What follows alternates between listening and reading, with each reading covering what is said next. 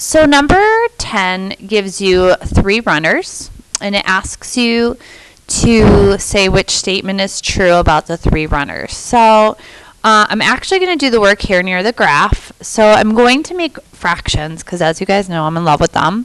Okay, Corey can run 10 miles in 2 hours. I'm going to scale that down to a unit rate or per hour. And I'm going to say, okay, Corey can run 5 miles per hour. Okay, that's helpful information. Now I'm going to go to Holly.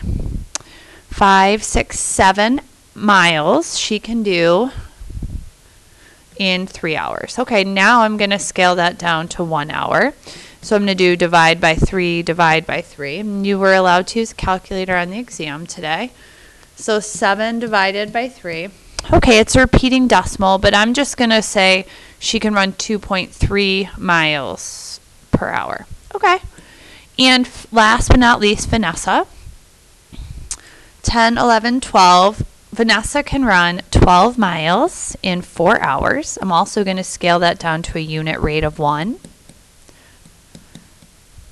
And it looks like Vanessa can run 3 miles per hour. So if I was looking here, who can run the most miles per hour? Okay, it's going to be Corin. Okay, so, or Corey, I forget what the thing says. Oh, Corey, I'm sorry about that. So Corey has the fastest rate per hour. She runs 5 miles more per hour. So that is how number 10 should have been done.